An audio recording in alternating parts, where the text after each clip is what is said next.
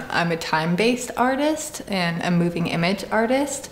I primarily have worked in film, but I think that also translates into my installation work, which has a lot to do with duration and the relationship between queerness and the temporality. I became really interested in archive a couple years ago and digging into the History Project in Boston and learning more about the sort of queer spaces that used to exist in the city but are no more, and the city really bears no sign or evidence of these places having ever existed.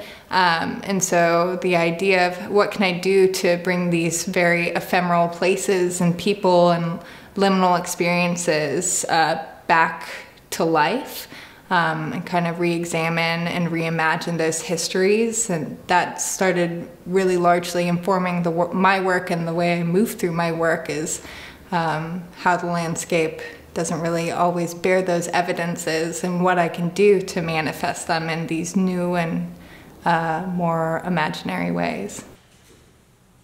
I'm really interested in the sort of liminal spaces where people and fringe cultures make life and make themselves visible to one another, and the role that plays in shaping my identity and queer identities in a more general sense. The piece I have up at PAAM right now, He Is Quit, really does try to look at the space and look at the ecology of the space. I think it'll definitely shape and change over time.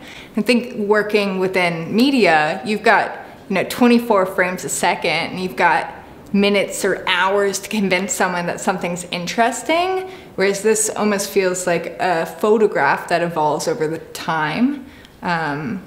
And it's interesting hearing people talk about the piece or engaging with the piece, because everyone kind of longs for some form of documentation, like to see what it is leaving these impressions. But I think that's one of the beautiful parts of this piece, is that those sort of questions around surveillance are absolutely eliminated. All we have is the impression of transient bodies moving through.